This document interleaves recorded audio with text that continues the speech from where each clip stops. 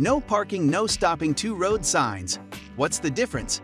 Today, we are looking at no parking, no stopping road signs. What's the difference between no stopping and no parking road signs? This is a good question, but it's not too complicated to understand. No parking, no stopping.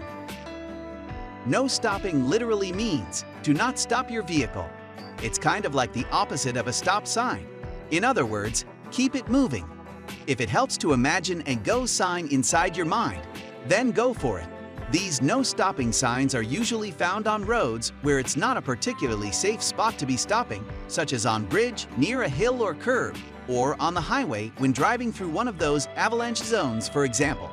Of course, you might actually have to stop there if there's a good reason, like a traffic jam, construction, or an incident. No parking, no stopping. No parking means do not park the car, turn it off, take the keys out, and walk away. But if you're somewhere next to a no parking sign, you could still stop your car to load and/or unload passengers. Park, when prohibited, means the standing of a vehicle, whether occupied or not, except when standing temporarily for the purpose of and while actually engaged in loading or unloading. Stop or stand means 1.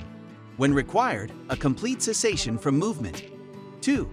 When prohibited, the stopping or standing of a vehicle, whether occupied or not, except when necessary to avoid conflict with other traffic or to comply with the directions of a peace officer or traffic control device.